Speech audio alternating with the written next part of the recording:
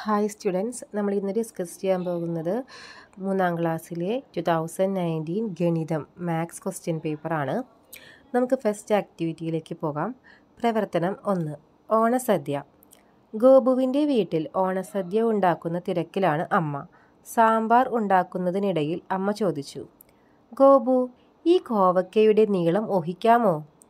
ഗോപുവിൻ്റെ ഊഹം ശരിയായിരുന്നു. Question number A. താഴെ കൊടുത്തിരിക്കുന്നവയിൽ ഏതായിരിക്കും ഗോപു പറഞ്ഞ ഉത്തരം? ഓപ്ഷൻസ് നോക്കാം. 1 metre, 5 centimetre, option C 5 metre. ഏതായിരിക്കും ഉത്തരം?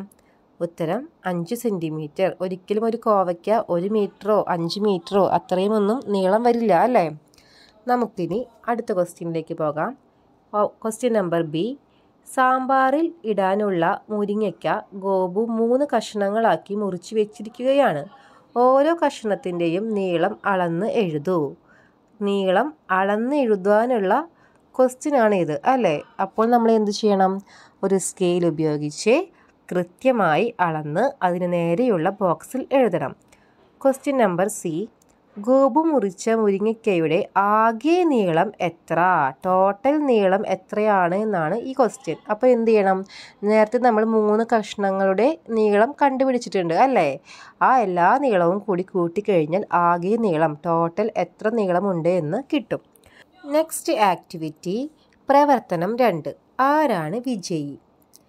രത്നഗിരി LP സ്കൂളിലെ വാർഷികത്തോടനുബന്ധിച്ച് കുപ്പിയിൽ വെള്ളം നിറയ്ക്കൽ മത്സരം നടന്നു. ഓരോ കുട്ടിയും പ്രവർത്തനം പൂർത്തിയാക്കാനെടുത്ത സമയം പട്ടികയായി താഴെ കൊടുത്തിരിക്കുന്നു. വിട്ടുപോയ കളങ്ങൾ പൂർത്തിയാക്കൂ. അപ്പോൾ ഇവിടെ ഒരു ടേബിൾ നമുക്ക് കാണാം. ടേബിൾ 3ആയി തിരിച്ചിട്ടുണ്ട്. ഫസ്റ്റ് സെക്ഷൻ കുട്ടികളുടെ പേര്, 6 കുട്ടികളുടെ പേരുണ്ട്. രണ്ടാമത്തത് സമയം സെക്കൻഡിൽ. രണ്ടാമത്തെ കള്ളിയിൽ എന്താണുള്ളത്? എത്ര സമയം എടുത്തു എന്ന്, എത്ര സെക്കൻഡുകൾ എടുത്തു എന്നാണ് കൊടുത്തിട്ടുള്ളത്. മൂന്നാമത്തെയോ സമയം മിനിറ്റിലും സെക്കൻഡിലും. അതേ സമയത്തിനെ മിനിറ്റാക്കിയും സെക്കൻഡാക്കിയിട്ടും തിരിച്ചിട്ടാണ് എന്ത് മൂന്നാമത്തെ സെക്ഷനിൽ കൊടുത്തിട്ടുള്ളത്. നമുക്ക് ആദ്യത്തെ നോക്കാം. സബിത സമയം 74 സെക്കൻഡ്, 74 സെക്കൻഡ്സ് എടുത്തിട്ടുണ്ട്. നമ്മളത് മിനിറ്റിലും സെക്കൻഡിലും ആക്കുമ്പോൾ എന്താകുന്നു? 1 മിനിറ്റ് 14 സെക്കൻഡ്. അപ്പോൾ ഈ ആക്ടിവിറ്റി ചെയ്യുന്നതിനേക്കാൾ മുന്നേ നമ്മൾ എന്ത് ഓർക്കണം? 1 മിനിറ്റ് എന്ന് പറയുന്നത് എത്ര സെക്കൻഡാണ്? 60 സെക്കൻഡാണ്. 60 seconds is equal to 1 minute എന്ന് നമ്മൾ ഓർത്ത് വയ്ക്കണം. അപ്പോൾ സെക്കൻഡിൽ നമുക്കൊരു സെക്കൻഡുകൾ കിട്ടിയിരിക്കുന്ന ഒരു സംഖ്യയെ, ഒരു സമയത്തെ നമുക്ക് എങ്ങനെ മിനിറ്റും സെക്കൻഡുമാക്കി മാറ്റാം? 60നേക്കാളും കൂടുതലാണെങ്കിൽ, തന്നിരിക്കുന്ന സമയം സെക്കൻഡിൽ 60നേക്കാൾ കൂടുതലാണെങ്കിൽ ആ സംഖ്യയിൽ നിന്ന് എത്ര പ്രാവശ്യം 60 കുറയ്ക്കാൻ പറ്റുന്നു എന്ന് നോക്കണം. ഓരോ പ്രാവശ്യം 60 കുറയ്ക്കുമ്പോൾ എന്താണ്? ഓരോ മിനിറ്റായി. ഓക്കെ, നമുക്ക് അനിതയുടെ നോക്കാം. Anitha 104 second, 104 second. അപ്പോൾ നമ്മൾ എന്ത് ചെയ്യണം? മിനിറ്റിലേക്കും സെക്കൻഡിലേക്കും മാറ്റുവാനായി 104 നിന്ന് 60 കുറയ്ക്കുന്നു. 104 - 60 = 44 സെക്കൻഡ്. അപ്പോൾ ഒരു പ്രാവശ്യമാണ് നമുക്ക് 60 കുറയ്ക്കാൻ പറ്റിയത് അല്ലേ? ഒരു പ്രാവശ്യം 60 കുറച്ചപ്പോൾ പിന്നീട് നമുക്ക് ബാലൻസ് കിട്ടിയത് 44 ആണ്. 44 60നേക്കാളും ചെറുതാണ് അപ്പോൾ അല്ലേ? അപ്പോൾ എന്താണ്? 1 മിനിറ്റ് 44 സെക്കൻഡ്. അടുത്തത് സാബിൻ. സാബിൻ്റെ എന്താണ്? സമയം തന്നിരിക്കുന്നത് മിനിറ്റിലും സെക്കൻഡിലുമാണ്. 1 മിനിറ്റ് 38 സെക്കൻഡ് എന്നാണ് തന്നിരിക്കുന്നത്. അപ്പോൾ നമ്മളത് മൊത്തം, ആ സമയത്തെ മൊത്തം നമുക്ക് എന്താക്കി മാറ്റണം? സെക്കൻഡിലേക്ക് മാറ്റണം. അപ്പോൾ 1 മിനിറ്റ് എന്ന് പറയുന്നത് 60 സെക്കൻഡാണ് അല്ലേ? അപ്പോൾ 60 സെക്കൻഡ് പ്ലസ് 38 സെക്കൻഡ്. അപ്പോൾ എത്രയായി? 60 + 38, 60 + 38 = 98 സെക്കൻഡ്സ്. ഓക്കെ, അടുത്തത് സ്മിത. സ്മിതയുടെ 118 സെക്കൻഡാണ്. 118 സെക്കൻഡ്സ് ആണ് തന്നിരിക്കുന്നത്. അപ്പോൾ നമ്മൾ എന്ത് ചെയ്യണം? 60നേക്കാളും വലുതാണ് അല്ലേ? അപ്പോൾ 60ൽ നിന്ന് കുറയ്ക്കണം. 118ൽ നിന്ന് 60 കുറയ്ക്കണം. അപ്പോൾ 118 - 60 = 58. ബാലൻസ് 58. അപ്പോൾ എന്തായി? 1 മിനിറ്റ് 58 സെക്കൻഡ്. അവസാനത്തെ അഖിൽ. അഖിലിൻ്റെ എത്രയാണ്? 124 സെക്കൻഡ്.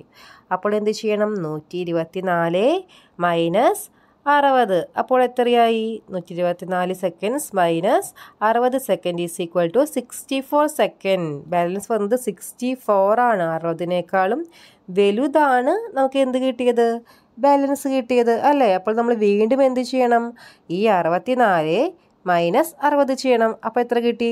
4. ബാലൻസ് കിട്ടിയത് 4. 2 പ്രാവശ്യം നമ്മൾ 60 കുറച്ചു അല്ലേ? അപ്പോൾ എന്താണ്? ഒരു പ്രാവശ്യം 60 കുറച്ചാൽ 1 മിനിറ്റ്. അപ്പോൾ 2 പ്രാവശ്യം 60 കുറച്ചത് കൊണ്ട് 2 minutes 4 seconds. അടുത്തതായി ബി ക്വസ്റ്റ്യൻ. എത്ര മിനിറ്റുകൾ ചേർന്നാൽ 1 മണിക്കൂറാകും? എത്ര മിനിറ്റുകൾ ചേർന്നാലാണ് 1 മണിക്കൂറാകുന്നത്? 60 minutes. 60 minutes is equal to 1 hour. അടുത്തത് പ്രവർത്തനം 3. സോനുവിൻ്റെ പിറന്നാൾ. സോനുവിൻ്റെ പിറന്നാളിന് പായസം വയ്ക്കുന്നതിന് അച്ഛൻ 8 ലിറ്റർ 750 മില്ലി പാൽ കൊണ്ടുവന്നു.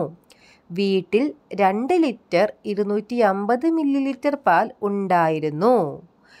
A question. വീട്ടിലുണ്ടായിരുന്ന പാലിനോട് അച്ഛൻ കൊണ്ടുവന്ന പാൽ ചേർത്താൽ എത്ര ലിറ്റർ പാൽ ആകും?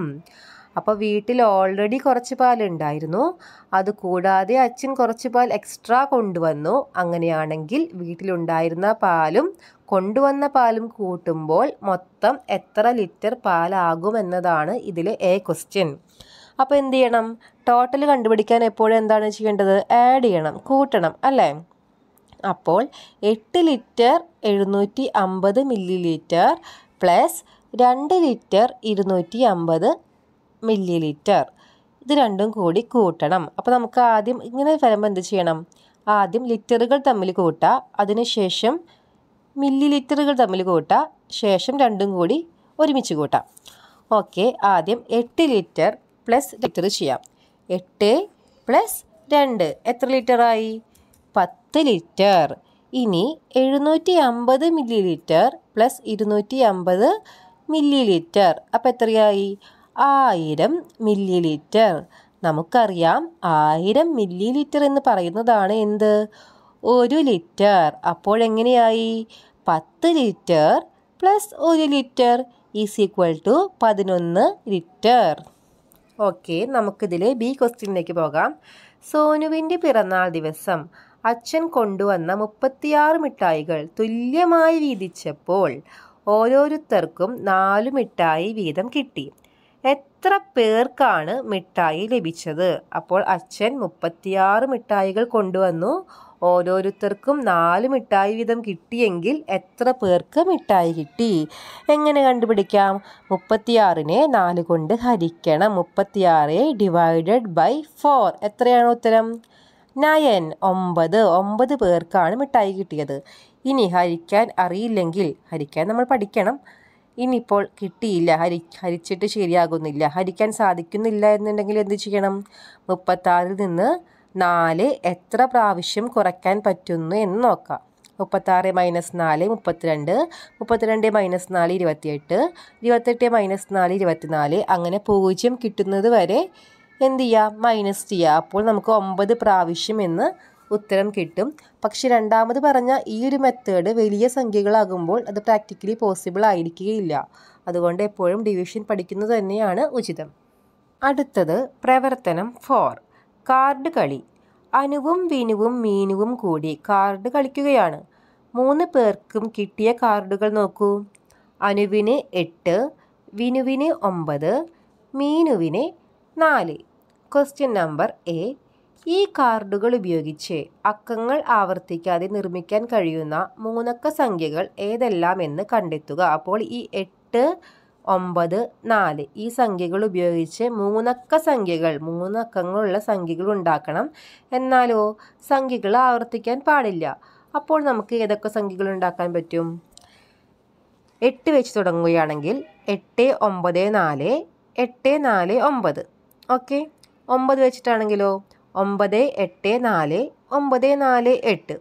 4 വെച്ച് തുടങ്ങുമ്പോൾ 4, 8, 9, 4, 9, 8.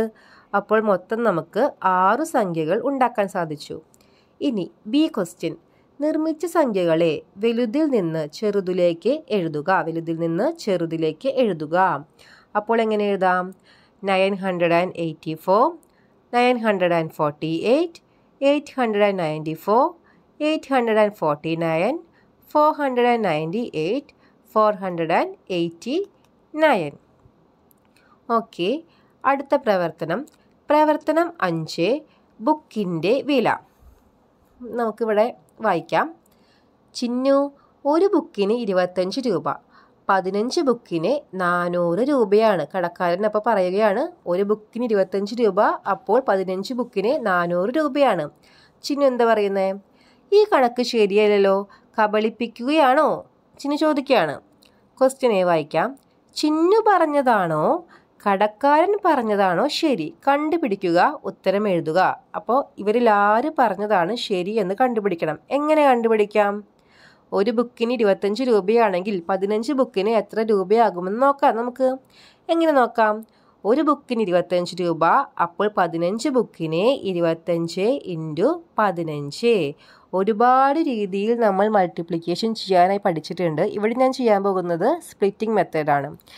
25 × 10 + 25 × 5. അപ്പോഴെങ്ങനെയായി? 25 × 10 എന്ന് പറയുമ്പോൾ 250 + 25 × 5 എന്ന് പറയുമ്പോൾ 125. അപ്പോൾ 250 + 125 = 375 രൂപ. അപ്പോൾ കടക്കാരൻ പറഞ്ഞത് നുണയാണ്. B question. ചിന്നു 500 രൂപ നോട്ട് നൽകിയാൽ ബാക്കി എത്ര രൂപ കടക്കാരൻ ചിന്നുവിന് നൽകണം? മൊത്തം പൈസ എത്ര രൂപയായിട്ടുണ്ടായിരുന്നു? 375 രൂപയാണ് അല്ലേ? 500-ന് നോട്ട് കൊടുത്താൽ ബാക്കി എത്ര കൊടുക്കണം കടക്കാരൻ? 500 - 375 = 125 രൂപയാണ് ബാക്കി വരുന്നത്. ലാസ്റ്റ് ആക്ടിവിറ്റി വിളവെടുപ്പ്. അബുവിൻ്റെ പച്ചക്കറിത്തോട്ടത്തിൽ നിന്ന് വിളവെടുത്ത പച്ചക്കറികളുടെ അളവുകളാണ് ചുവടെ കൊടുത്തിരിക്കുന്നത്. ഓക്കെ, നമുക്ക് നോക്കാം.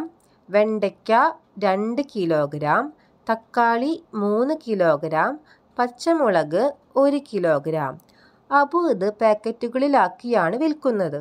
പച്ചമുളക് 100 ഗ്രാം, വെണ്ടയ്ക്ക 250 ഗ്രാം, തക്കാളി 500 ഗ്രാം എന്നിങ്ങനെയാണ് പാക്കറ്റുകളിലാക്കിയത്. എങ്കിൽ ഓരോന്നും എത്ര പാക്കറ്റുകൾ വീതമുണ്ടെന്ന് കണ്ടെത്തി എഴുതുക.